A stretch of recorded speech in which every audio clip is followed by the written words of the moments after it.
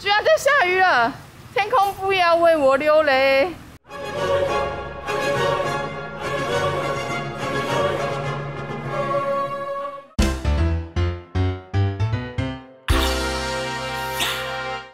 嘿，我芊芊呐，爱记起赞购、起订阅、起刷介绍给你所有的朋友哦。20到了，耶！回家。给大家看一下那个麦当劳，每一次反正只要回来就会经过这一条路，然后就会经过麦当劳，我就会看到那远方那个麦当劳，就20到了，是不是很棒？今天要来大家好好介绍一下这保障之地。哎呀，保障！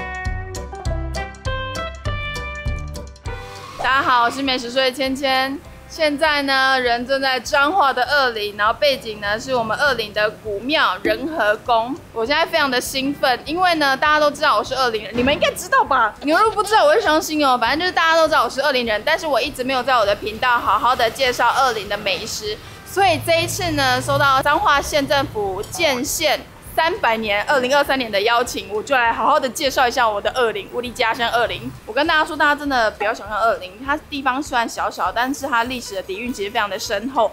重点是能够在这边生存超过50年起跳的店都非常的好吃，就是我从小吃到大。即使我现在就是在外面拍了非常多的店家，我都还是觉得这些店很厉害。那究竟有哪一些店呢？我们就一起来看下去吧。然后顺便给你们看一下。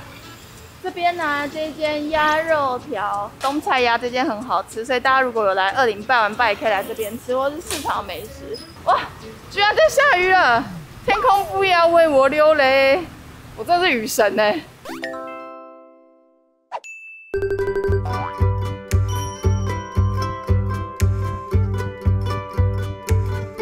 我要一个蚵仔炒面，然后再一个综合炒面。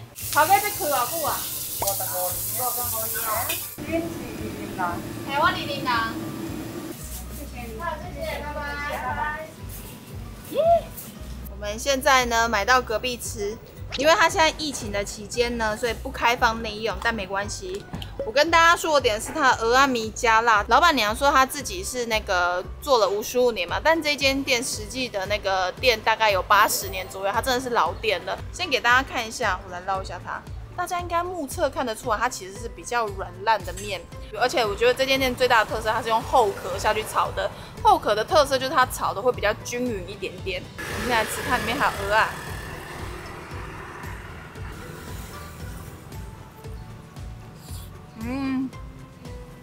就是这个口味，那种甜甜咸咸的，然后面烂烂的，然后又带有一点那蚵仔的海鲜味跟肉味，而且呢，它豆芽菜比它面口感还要比较出来一点点。我跟大家说来啊，如果你是喜欢吃软烂面的人，你真的一定要吃一下这一家。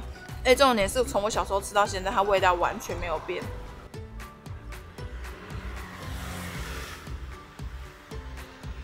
而且我在想说，二林是不是因为你知道附近就是海边嘛，然后红丁啊，就是你知道送海产很快，所以二林其实很多海产店其实也都蛮好吃的。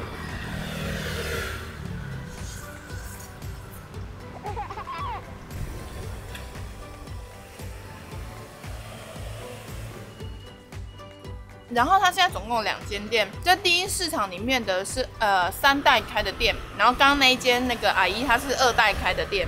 2间味道都一样，看大家比较想要吃哪一间都可以。我觉得这个玛利亚桑会喜欢呢，因为我上一次推荐玛利亚桑嘉义的食物，我也是推荐比较甜甜咸咸的食物给他。这个的面也是这种感觉。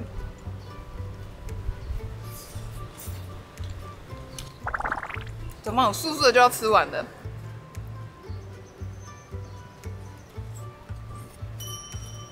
吃光光。我跟大家说，如果你可以接受比较软烂的面的话，就可以来试试看这一间的调味，一定要记得趁热吃。然后你也可以加辣，我们以前加辣都是加酱的，他今天有特别问说你是要粉的那种辣还是要酱的辣。它的虽然说软烂，但是还有一点点豆芽菜的口感，但是它豆芽菜是煮偏软，所以呢就是大概是这样子。好，下一间，好好吃哦。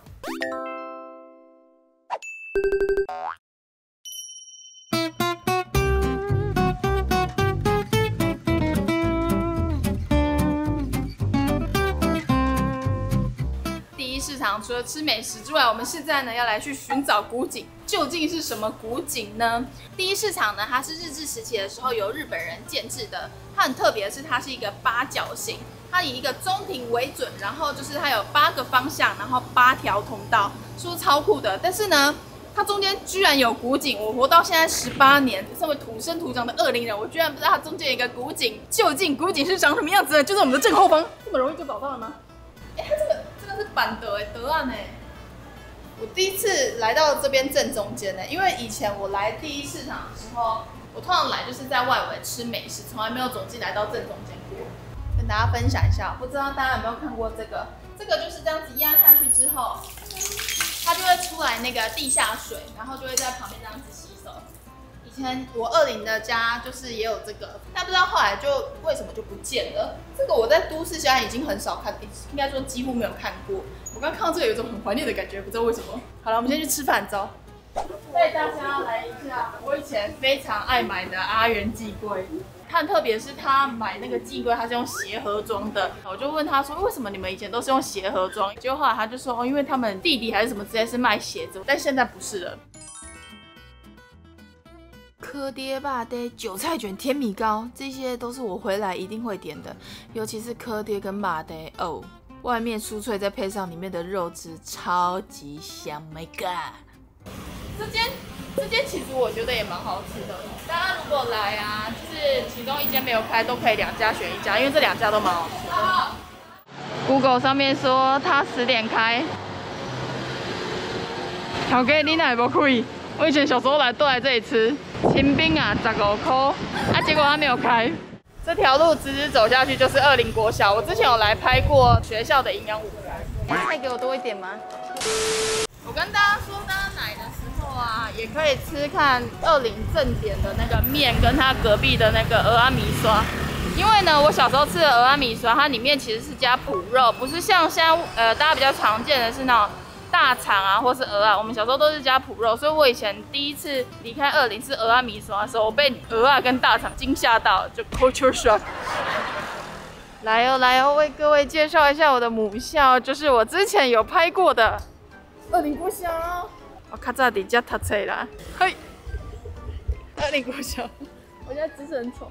大家如果看我二林国小那一支营养午餐，都知道，其实以前这个区块它不是长这样。里面还有一个礼堂，可以用资料画面，也是一个历史建筑，其实蛮推荐大家可以来逛一下。好，我们继续前进。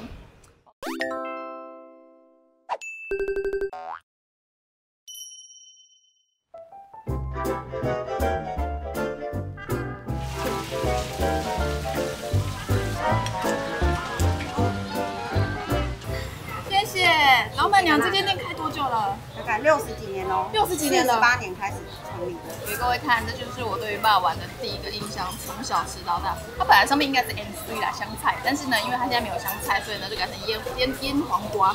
这个搭配我也是第一次吃。然后我对于肉丸的第一个印象就是它中间必须要有新鲜这种笋饺，而且不能是腌制过，一定要是那种新鲜的笋饺，吃起来才会甜。而且它的笋子超级无敌炸多，是不是看起来非常的疗愈？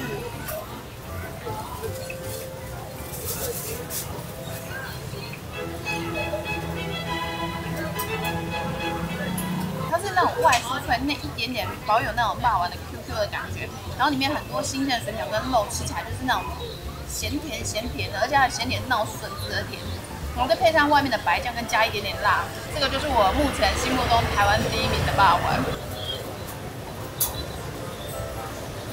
不知道大家印象中的肉丸里面是包什么，外面是加什么酱？因为我以前印象中里面就是白酱跟那个粉红酱合在一起的那种味道，就有点低低，你知道吗？很大个大。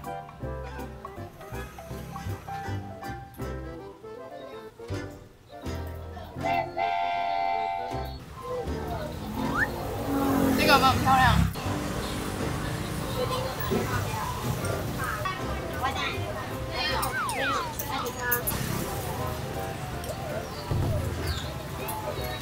吃完了二林的肉圆寿，我对霸王的第一个印象，它是那一种外面是脆皮的，因为你知道霸王其实分非常的多种类，然后像油泡那种是软 Q， 然后有点那种酥酥的感觉，但它是酥比较多，可是里面还是带有软 Q， 所以我强烈推荐大家如果喜欢这种类型的霸王，真的可以来试试看，尤其是里面是包新鲜的笋饺的，真的是非常的优秀。好，我们继续我们的下一间，接下来要去吃黄肉饭。我发现我没办法这样子，然后脚拍在一起，超会。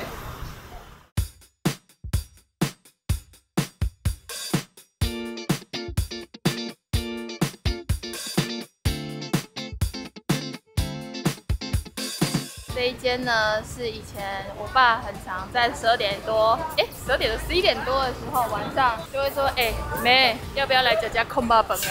就是这一间，也是我从小吃到大。你不要小看它，是一间很普通便当店的感觉，它的矿肉，我告诉你，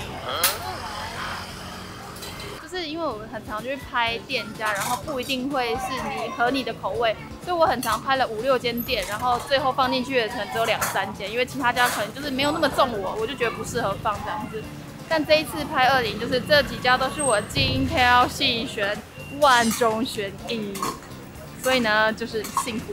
我要肥一点的，然后加酸菜跟半熟蛋，好，然后再2个一样的外带。老板娘，我可以问开多久了吗？开差不多5、60年了，5、60年了，不是我们这一代啦，妈妈带给妈妈那一代这样。谢谢。谢谢。啊，你要什么汤吗？汤不用。这还没有。谢谢。这间阳光矿肉饭，以前其实我根本不知道它的名字，以前我们都说点来北州咖阳光妈粉，就是因为它旁边是公车，所以我们都讲它是北州咖。然后后来我才知道，原来它有名字叫阳光老店。然后呢，因为我从小吃到大，这个呢就是有一个秘诀，你来的时候呢，就是肥肉多加酸菜跟半熟蛋。而且我跟你讲，它半熟蛋煮的超好，它就是外面还是会有一点点恰恰，但是它中间不是那个恰恰的恰恰哦。你们是不是想说我应该不会接这个梗？没有，我就是最爱老梗的。跟大家说，这是我爸最喜欢的那个一个套餐吃法，就是把它放上面。首先就是先稍微把它戳破。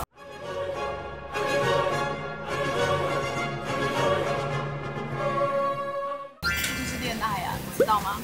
然后你就这样子挖下去。它的肉有多软，然后压下去它直接就断掉了。然后这样子挖起来，然后再加一点点的酸菜。这是我的爸爸套餐。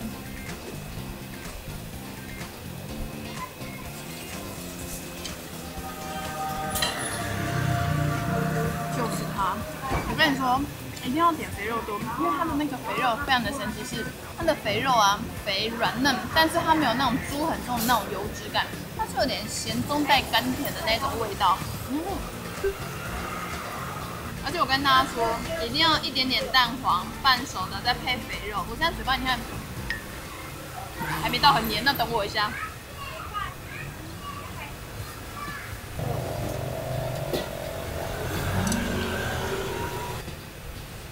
旁边的狗狗很想吃，我刚刚跟他这样摇头说 no no， 然后他就皱眉头。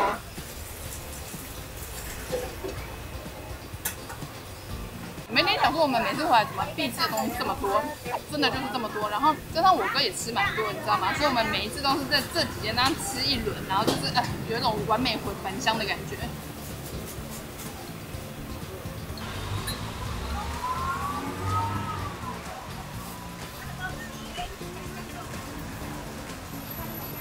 会不会太过分？好，然后它的酸菜啊，它是那种不是死咸的那种，是有香气的那种酸菜，所以你完全不用担心说酸菜看起来很多，吃起来会不会太咸？不会，刚刚好。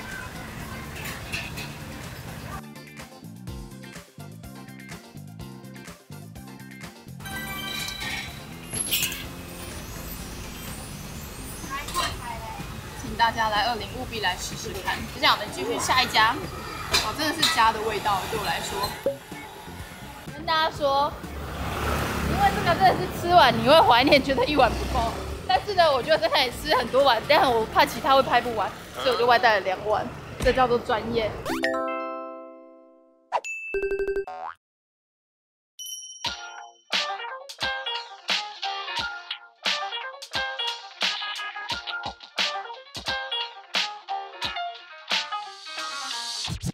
现在来这一间是我以前小时候超常来买的高丽菜饼。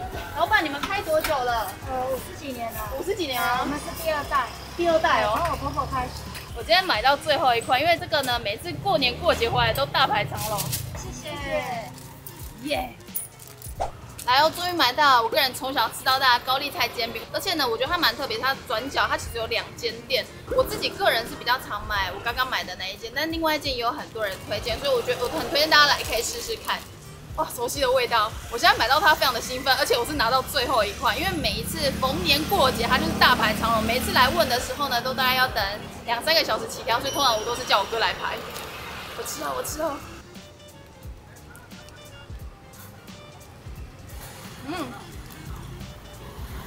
我非常的喜欢它那个外面饼皮面团的那个香味，煎的酥酥脆脆，重点是它还有本身的面粉香，然后它里面的那个高丽菜的那个味道啊，它调味其实没有到很多，然后配上一点点肉那种咸香的味道，再配饼皮，超好吃的。好好吃哦！我超爱它中间那个高丽菜，是那种保有它的脆度，一点点咸味，再配上肉的香气。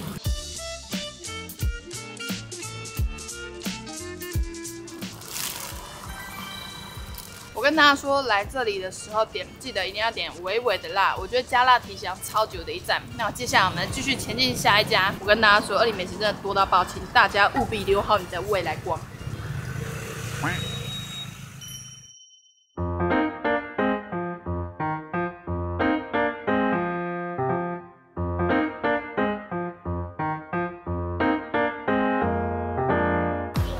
这一碗啊，然后开多久了？10年了有，谢谢，不会。跟大家说，这间素食面，其实我们以前从小就很常吃。你们一定想说，怎么这么多家很常吃？因为我们家就是姑姑啊，或者是我阿嬷那一辈，他们其实全部都是加菜耶，所以呢，就是很常吃这种素食面。这间店以前是在这个位置，但我印象中以前是叫林记。然后我记得他们有一次火灾之后，它现在就变成2家店，一家叫刘记，一家叫林记。2家我都吃过，我觉得味道落差其实没有很大，但是不知道为什么2间名字不一样，所以如果有知道的那个二林的朋友，也可以在下面留言跟我说。然后我来的时候都会点一个素食面加哈菜卷再加辣。它其实有还蛮多那个菜包类的，我觉得都还蛮好吃，但我最喜欢的还是菜卷。我这样点的时候呢，我就会加这个辣椒，我就会加2匙，然后再加1匙。你们有点想说，你不是不太能吃辣吗？它这种辣不太一样，它是有点甜的那种辣。真难怪我这么喜欢吃那种甜咸的东西，果然就是从小的养成。它配置其实非常的简单，它就是黄面，然后豆芽菜，跟一点芹菜，就是这个味道。又是一个从小吃到大的味道。因为以前我是给我姑带大，然后小时候放学回家的时候呢，我爸就会买这个回去家里给我吃。我很常就是有一段时间晚餐都是吃这个。它这个汤头通常都给的不手软，所以大家如果怕自己吃不完或怎么样的话，你就可以跟他说汤可以少一点点。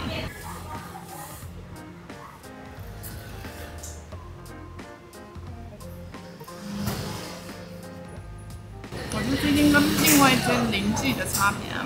我觉得这家的味道稍微淡一点点，另外那家味道稍微重一点点，但我觉得没有好坏问题，因为它的蛋不是淡如水，还是那种香气很足的那一种，所以我觉得大家2间都可以试试看。里面加这种豆芽增加它的口感，然后面条是属于偏软的那种形式。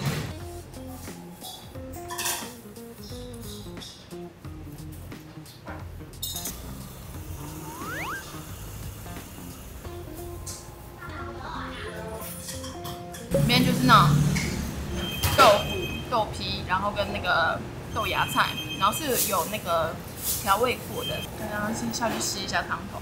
我以前小时候其实不知道，觉得彰化市的素食面很有名，因为我在二林其实从小吃素食面吃到大，我也在想说这应该是蛮常见的食物。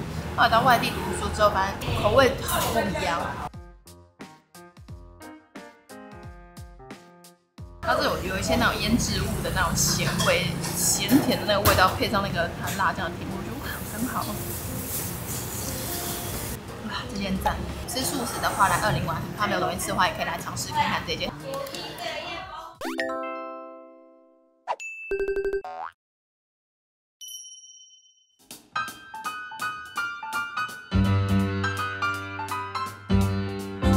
这一间呢，就是我个人每次回来都一定会买的木瓜牛奶。给大家看一下，这里都是我。有没有？每次回来都一个证明，有没有？每次回来都是我。就是这一杯，我每次回来一定会特别来买的木瓜牛奶。通常离开二林的时候呢，我就是一定会买一杯这个，然后可能配高丽菜烧饼，在路上边离开，然后边吃。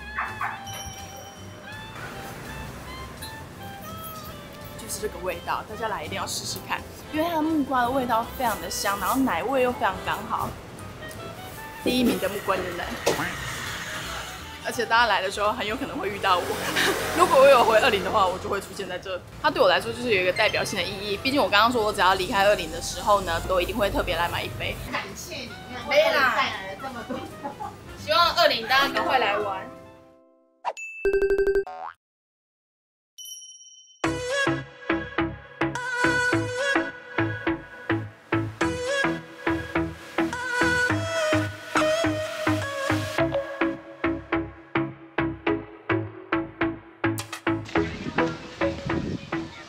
为什么你现在？我记得上次来好像穿的没有这么年轻哎，是吗？一样吧，一样吧，一样吧。我们现在呢，一转眼之后就到了兰辉酒庄，然后这是兰辉酒庄的老板小刚。对，小刚。大家都知道彰化产葡萄，但是呢，大家绝对没有想到，除了产葡萄之外，二林也有酒庄。兰辉现在开几年了？我们从2004年正式有酒牌到现在，但是我们家的葡萄园是从民国53年就开始种植到现在。我们是最早的一批去种植葡萄的农民，就是我阿公那个时候是产销班的班长这样子。那主要酿葡萄的都是哪一些品种？在台湾在酿酒的品种主要就是金香跟黑后这两个品种。金香跟黑后。对对对。然后我们现在呢，就赶快一起进去来看一下，因为大家想象中的酒庄是不是有点法式的感觉？大家以为像城堡这样。对，像城堡一样。但我跟你讲，台湾的酒庄要有台湾的味道，我们就跟着小刚一起来一探究竟台湾的酒庄长怎样。OK， 没问题。那我们的酒庄是比较偏向是客家三合院这样。客家三合院。对对对。那我们的这个房子也是从民国50几年就到现在了这样。我觉得你讲话有点胡椒感的，你知道胡椒吗？我知道，有吗？有那么像胡椒吗？还好吧。吗？没有呢。最好你刚好像感觉就是有人说过。可是我很喜欢，就是有一点就是带三合院的感觉，因为我就觉得这样很有那种台湾的感觉之外，你又没有办法想象里面虽然有在酿酒。对，就是看起来古色古香，但是其实它是一个酒庄这样。是不是？我上一次也是遇到他。这个是儿子，我还有爸爸在里面。哦，爸爸在里面会有我吗？对，不会。这边是我们的产品这样子。1号是阿公。对。2号是爸爸。没有，1号是爸爸，2号也是爸爸，3号才是阿公。我觉得3号最甜。对，3号最甜。这是我们去年酿的新酒。这个是跟他。这是爸爸。这是爸爸哦，他的爸爸吗？对。那它的基底是黑后。对，也是黑后，它主要就是100%的黑后下去酿造的这样。好可爱，我们今天可以喝到它吗？可以，我们有准备好了。好，那这个嘞？这个是白兰地。我整个长知识，原来白兰地也是葡萄酿的。对，白兰地几乎都是葡萄做的，除非他有特别说，我是水蜜桃白兰地、苹果白兰地，它才有可能是别的水果这样子。哇，看今天的频道还可以长知识，不喝酒的各位有没有？有没有？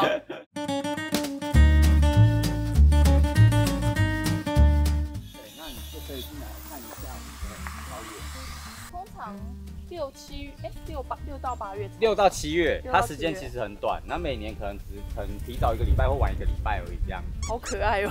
对，它现在就是还很初期，才刚结果这样子。其实很多人不知道葡萄长什么样子，有些人还以为那个火龙果是葡萄这样子。对，真的，我台北客人就问我说那个是葡萄吗？我说没有，那个是火龙果。哇！真的蛮好玩的。哇，这里火龙果它是长这样子，各位顺便来看一下203果的其中一果。对，我们大部分都是自给自足吧，对吧？就是自己会种一些蔬菜这样子。好多人拿来炒菜。火龙果的话可以炒菜吗？对，可以，还蛮好吃的。我真的是20人吧？我就完全不知道这件事。没关系，我们也不知道203果是什么东西。我们今天呢，谢谢小刚带着我们认识兰辉酒庄，以及绕了一圈葡萄园。我刚刚是第一次吃到那个金香葡萄没有熟的时候，对。但是我觉得比我想象中，对，其实它也是会甜，对，它只是酸度会比一般的葡萄明显一点点。所以大家有机会真的一定要来体验看看。我们今天谢谢小刚，谢谢，我们下次见，下次见。好，那我们走，继续下一个。